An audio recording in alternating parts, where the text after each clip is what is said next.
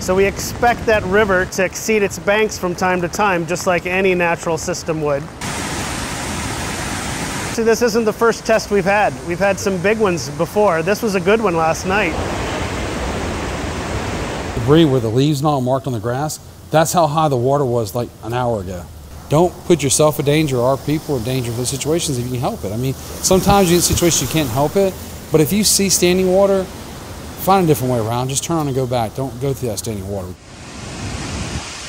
A lot of folks will see this river swell and they get concerned, and yes, you're right, that's a lot of force. But we've had some really good successes with our work in Cleveland Park and Unity to date. Actually, it's a really good thing to put in a floodplain as a park, much more so than, say, a building or anything that can get damaged with property. A flood is going to happen, and parks can be resilient to those floods.